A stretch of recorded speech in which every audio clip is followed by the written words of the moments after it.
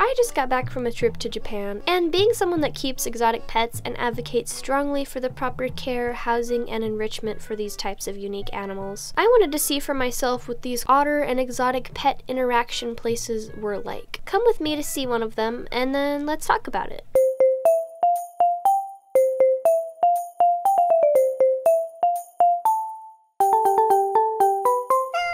Hi guys, it's CATALEAH. I'm in Tokyo, Japan.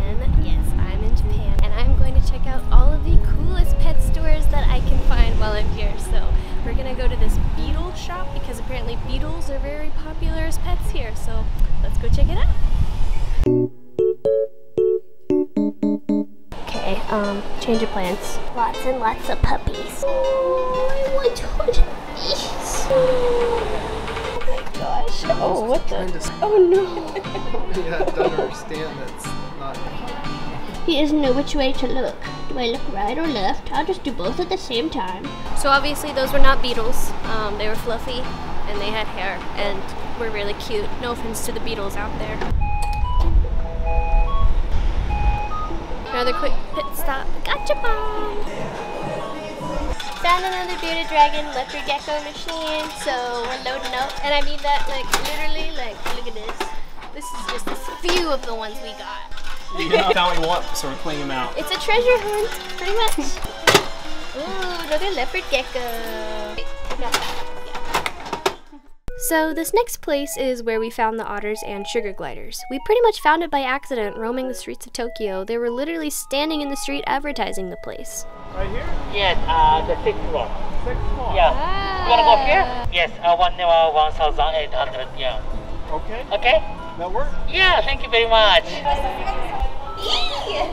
This is going to be an interesting experience because a lot of people come to Japan and they want to meet really cool exotic pets, but I'm not exactly sure the ethics of it. We're going to see how well they're cared for and if they look like they're in good shape, hopefully. I don't know, maybe we can ask them kind of how they do it to keep them all like from getting overstimulated and stuff, so I don't know, we'll see. They have sugar gliders.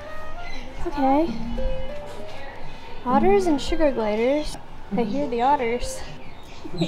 Shoes off.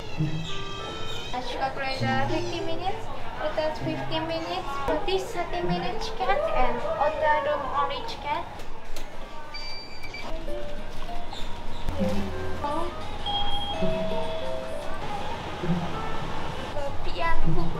Sorry, many times. That's okay. We have some touch mouse. Because touch mouse they buy this. Name is Tuscola. It's a cute little bag. What do you think? Well, it's nice and chunky. It's very yellow. Also, I kind of hope that they don't stay in these all the time. Little cages over here. He's really cute. Does he look healthy to you? I think so. He's pretty wide-eyed. He seems pretty happy. Yeah. He gets lots of love and attention. Hi, little one. You're a Japanese sugar glider. Do you know any Japanese words?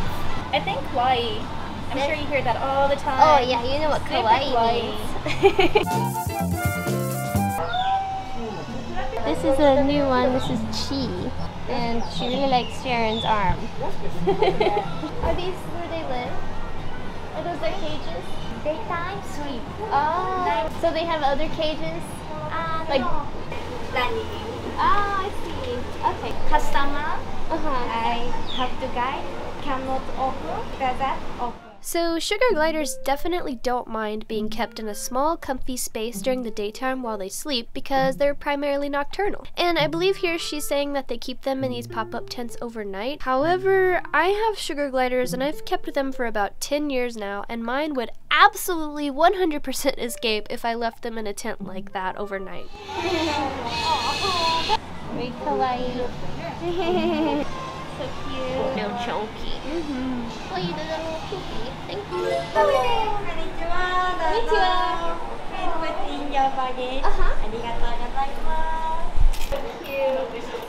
You can try shaking your hand. Don't. Hi, Jack. How you doing, little guy? Oh no! What are you doing? Oh. So we spent a whole 15 minutes in the otter area, and I honestly left there feeling like I had a huge hole in my chest. Oh. Okay, shake that. These little guys spend pretty much all day, every day in these tiny little cages and occasionally get swapped out with the ones in the pool section to finally get out some of those pent-up zoomies. As you saw when we first entered the place, the sign they handed us said they're in the process of building a larger facility to keep them in. But who knows how long it'll take before it's actually built. And I'm not sure how long this place has already been running so far. I really hope that it's true, but these places make so much money on people visiting to feed the otters snacks and interact with them. How many do you have? 20.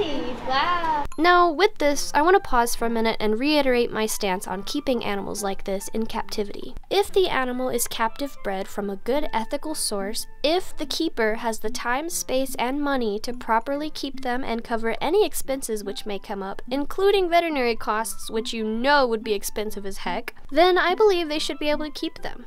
A great example of a fantastic Asian small-clawed otter keeper is Blake's Exotic Animal Ranch, who I actually went and visited in Florida. His otters have an enormous outdoor enclosure with moving water and an attached air-conditioned building for them to freely enter and exit from. If you want to see someone who properly keeps these guys, I highly recommend checking out his content.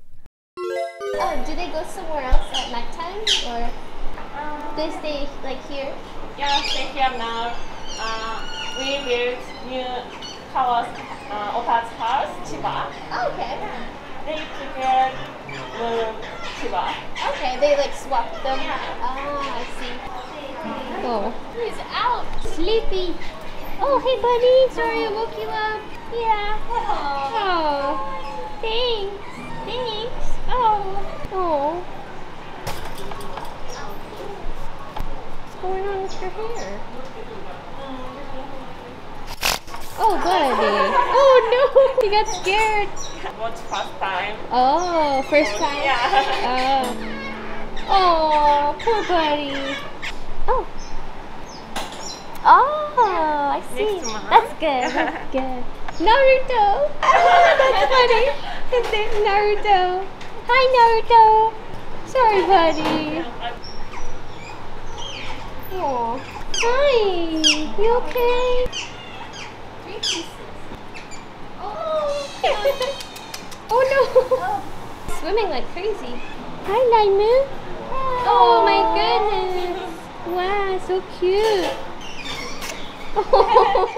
Also, I'd like to make sure it is well known that these workers are just workers there. They do not own the place, they don't own the otters, and they were both very sweet, and they seemed to care a lot for the otters and gliders, and they were just doing their jobs. So cute. Oh my goodness. Ah, so sweet. So, my overall experience at the place is a little complicated. While the animals themselves did seem generally healthy, other than the mental state of lots of the otters, and that one with the missing hair, poor little guy, I just can't get behind the way they're kept. I believe in animal interactions between the general public and exotic animals, as it can be the reason why someone's fire inside is ignited to help support conservation, or the reason why someone realizes how much they love animals and want to help them. It can really create and inspire a love for the animals. But there's a right way to do it. To be fair, I didn't visit any other otter cafes or interaction places other than this one, and I'm sure there could be some good ones out there, but my personal opinion is to support the ones that support conservation and the general practice of keeping animals in the best, most naturalistic ways possible, especially if they're being used for interactions with the public to generate revenue. So, the otters are in their poop. Yeah, they're like in little tiny cages. Yeah, it smelled very strong of ammonia. They just wait all day for people to feed them treats and food. That one that was in the tub going around was literally just in a loop, just going in circles back and forth, because he has nothing else to do. Yeah, that was really sad.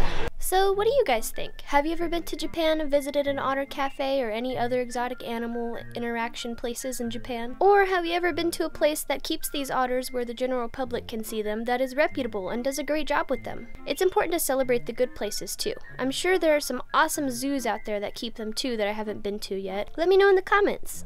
I have many more Japan videos to show you guys. If you want early access to the videos on this channel, as well as my new second channel called CATALEAH'S Curiosities, where I'll be posting lots of Pokemon and shopping related videos, especially ones from Japan, then be sure to check out my Patreon. My Patreon supporters not only get early access, but they also get lots of behind the scenes stuff and special updates on my animals and farm projects. They get first dibs on animals when I have new critters looking for homes, and I always respond to my messages from my patrons. Plus, all of my patrons' names are added at the end of my videos. Thanks so much for being here. Anyways, stay tuned for more Japan videos and a video coming soon introducing you to the newest member of the CATALEAH'S Critters farm. Here's a sneak peek. Alright, see you guys in the next one. Bye!